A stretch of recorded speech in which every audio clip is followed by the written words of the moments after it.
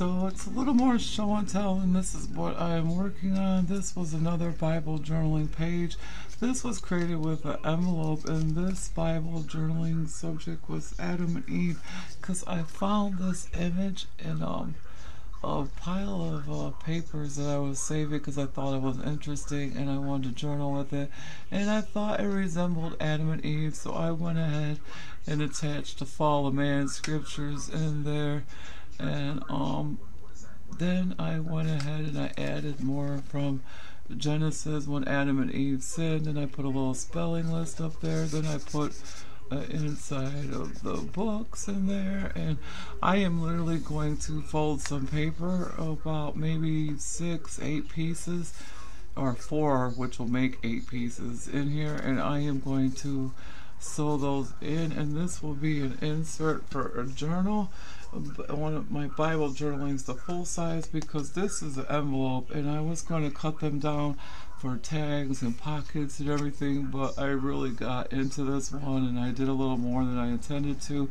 And so I am going through a box of Shame and Tell, which I'll probably add a little video to this and edit and just show you guys. When I was moving, I found this whole pile or huge box of scraps that I had been saving so I could make embellishments, which is a project that I was working on before I moved, and then I moved and I had to put everything on pause. And so literally, voila, these are the envelopes that I'm using, and some I'm going to turn into tags, and others I'm going to use these windows, and others I am going to go ahead and glue both sides, and you won't even know it's an envelope by the time I'm done. But there was no thought process to this. I actually did do some video. I don't know how interested anybody would be in that, let me know, but literally I just grabbed random paper, did not think about it, and glued it down. I didn't even ink these guys, which is usually, I'm an inker, but I have like almost 18 big journals and some little ones to fill, so I'm not going to think about it much. I have so many to make that I am just making it easier on myself, so I'm getting a bunch of them prepared. And for this set, I literally did not want to ink anything because I want some that are not ink, but I probably have about 30 more of these to make, and like this, and then I will go ahead and ink some. I'll ink some brown, I'll ink some blue. I got a lot of envelopes, I got a lot of junk mail. I bought a box of like 1,000 envelopes a long time ago for $2, and it's just time to use up some of the stuff that I have. And for those who don't know, mostly I junk journal with old book images that I found, pieces of the Bible, pieces of godly material that I was reading, or I used a dictionary, and every once in a while I do buy little paper kits from like Temu or somebody's shop or something, but I really don't do that anymore. I used to, because I have so much paper I don't even know if I can use it all before, if I go for the next 30 years. So it's a goal. I'm trying to use up all the scraps that are around, and I don't know if I could even get it done because I have a lot, and I'm going to share that video and edit this one out. This was actually an envelope that I made as a little journal flip through add-in, and this will go in a pocket, and this one is just an envelope where I literally went ahead and I decorated everything, and there's a pocket in there, and I flipped that up, and I did that with that, and then there was a lovely image, and most of this is just really eye candy, so somebody could just be like, oh, that's very interesting and lovely, and I probably more than likely will tuck a card like in here, so there's an extra, you know, treat or a little interesting tidbit if somebody actually ends up being gifted one of my journals, which I sometimes do. Sometimes I make them for myself, sometimes I gift them out, and that's just how it is, but they take forever. There's so many steps, and this is just an insert, although be it you could just use this as like a card and just to use it as is. I mean, technically it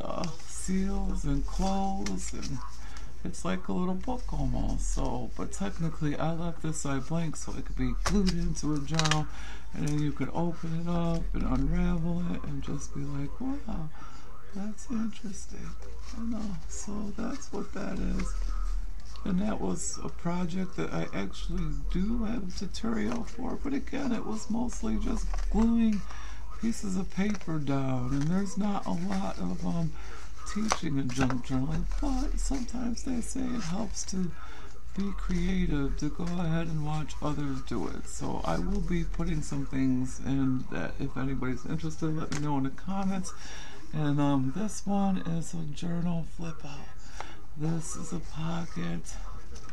This is a pocket, I think. Well, maybe not. I thought that was a pocket, but it's not. But this is a pocket, and this is a pocket. But the thing is I got a full-size journal. I'm going to glue either this flap down and this flap down so that it sits like that, and then somebody could just like open it up and see the whole heart, and even flip it over. And when I flip it over, this side will be decorated too, but it is not yet finished. So that is a project.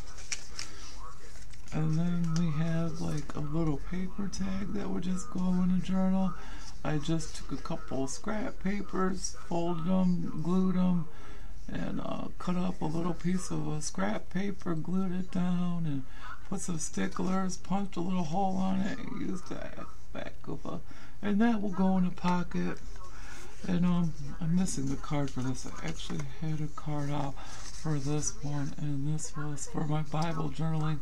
And that is actually Bible verse right there. It's the old Reader's Digest Bible that doesn't have numbers or chapters, which is literally how the Bible was created at first, and then they added chapters and numbers later. That's interesting knowledge to know, and I kind of sort of liked it. But if you are trying to read it and you forget where you left off, it's not as easy as when there's chapters and numbers. So I guess it's a good thing that they added them into the Bible. And then these are specific, I call them signature covers that I have not finished, but this will actually have a page here, and a page on the other side, making them like a cover. And then I will put random papers in that so somebody could actually journal if they want. But that's a pocket. And I thought these cards were interesting. I got them from Dollar Tree, and they're Today's Prayers, and they have a wonderful scripture on the back. And so I actually have stuck a lot of these in journals that I have made for others. And even if you just want to make a card like this and give it to somebody, I hear it really makes their day. This was from a birthday card that I had, somebody gave me a whole bunch and I wasn't using them, and so I decided to recycle and repurpose. Same with this one. This was a birthday card that I dissected, and I put a line in it, and I put a square to make the door open, and I glued down a little jewel, and then voila, the door opens. I put music underneath, and Revelations 3:20 I thought was so appropriate. Behold, I knock on the door. If anybody opens, it shall be open to you. Perhaps I'm not quoting it perfectly, but that was a good one. And that's what this Bible meditation was about. And then it says, are you lost? And I mean, if you're lost, I think Jesus, God, the Word is your guide according to Scriptures. And so that's good to know. And behold, if you knock, the door shall be open. That's not what I said. That's actual Bible verses. So that's a page the same as the last one, and it'll be a signature cover. I have a purple prayer journal that I'm working on finishing, so I need 4 of these so I could finish my journal complete, like 1, 2, 3, 4, and it's a process. So we're working on that. And then this is one for my full-size journal, and again, this is a signature cover.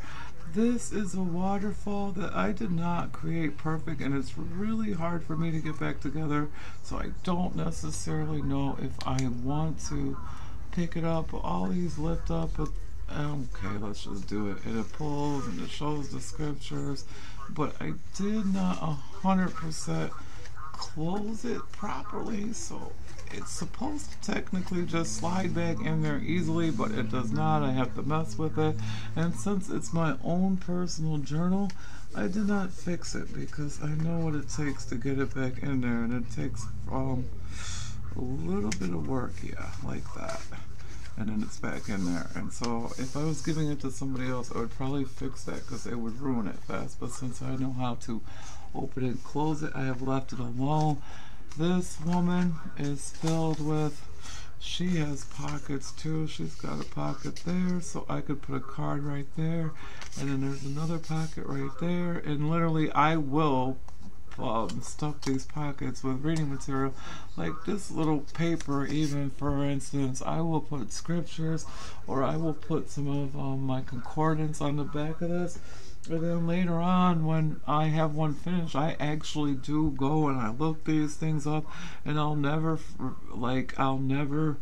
know what I put in here, because some things I study when I do it, and some things are random. Like, for instance, there's called, and then this tells you like where it is in the Bible, and I could go look it up, 1 Corinthians 1:24, and it gives you little verses, and I did that for myself. Like, there's Matthew 10:17 and Matthew 20:19, and so there are scripture reference. This is all Bible related because this is for my Bible journal.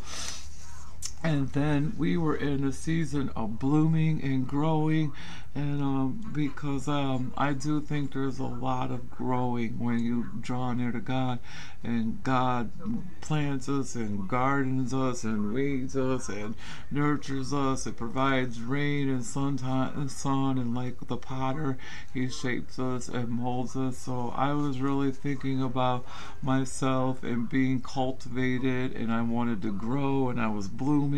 So I made this page all about seeds and plants and the life-giving grass. This was from a piece from a Bible book that I got, and then I put harvest over there, and then I did some flowers, and these are actual pockets. All of them are pockets. I do not yet have cards in it because these journals are progress. This is something I work on all the time. And then I did the double little pockets over here, and we're still in the blossom theme and the sunshines, and I did this all at once, and I think it was beautiful. And I believe I was in Colossians when I was doing this. I don't remember, but it actually was Bible orientated themed, and so that's where that came from. And this is a cover. I will attach papers and put this in my journal. I have one more side to finish though, front and back, and this is part of my full-size composition Bible journal, which I just made the cover for, and I shared the tutorial for you guys. So if anybody is like interested in like watching me do one of these, or perhaps learning some deeper steps, let me know in the comments, because I do not know how many tutorials I'm going to share, because Bible journaling is, and even journaling, junk journaling, all kinds of journaling, it's already so many different women that are doing this. I don't necessarily know if I want to redo everything. I think besides like looking at someone's page and getting motivated, and when you first start learning different folds and ideas and embellishment, you probably more than likely will need some tutorials. But like a lot of times, if just my humble opinion, a lot of them seem to start doing the same thing over and over and over. You find out it's just basically a process of cutting out paper and gluing it down. And did you find a really cool book that has really cool images? And I will go further into depth, because I'm not trying to talk you out of this. It's just I am not actually ready to do like tutorials on this. I have so many different steps in my journals that I am completing, and by the time it's done I will have plenty of tutorials, and if you guys want one, I could go ahead and put it out there. But if not, no big deal. I had to get it done anyways. But since I'm mass making them, there is so many that I don't like want to bore everybody with the process. But I will be coming on, I will share steps, I will show you guys what all these turn into soon, and I will show you what these guys finish turning into, because they're not done. And if somebody is interested in learning how to make this, it's very simple, and you just decorate the paper. And if you want me to, I could literally walk you through the whole process of getting one done. And so let me know in the comments And either which way, I hope you are having a wonderful day. Thank you for watching.